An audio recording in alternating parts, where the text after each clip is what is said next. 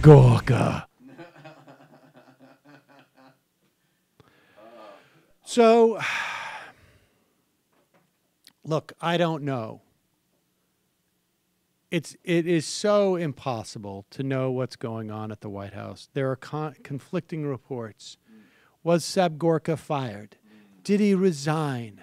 Why did he resign? If he resigned, why was he fired? If he was, but what's interesting is, and I would say this, and take it for what it's worth, but pretty strategic of Gorka to leave the White House when he knew that we were going on vacation. A lot of people say that they used Harvey as cover. I think it was he knew that we were on vacation, so the getting was good, like a Seder meal. A lot of people have suggested that, especially now with a little bit of time created up and going into the next phase of the MAGA plan, that Gorka should appear on our shows. And others have been helpful enough to also recommend that he could coordinate his appearances during his wife's date night.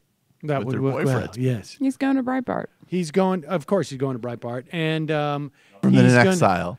And I am now able to wear the gold ties, which I know are Donald's favorites.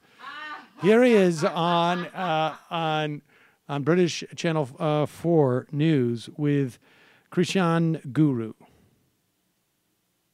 Agenda. Well, he may have sent you a message after the event, but surely you feel very let down by the president. I mean, after all, you were out there every day not at all. defending him, and he didn't lift a finger to stop you leaving the White House. No, not at all. Not at all. This man is unstoppable. The fact that we have entrenched interests for decades in this city is just a reality that we're going to deal with. But this is all contradictory. I mean, you're saying he's lost control and that the people around him have pushed out the great supporters like you and Steve Bannon, yet you're saying he's unstoppable. He clearly is stoppable because people like you have been pushed out.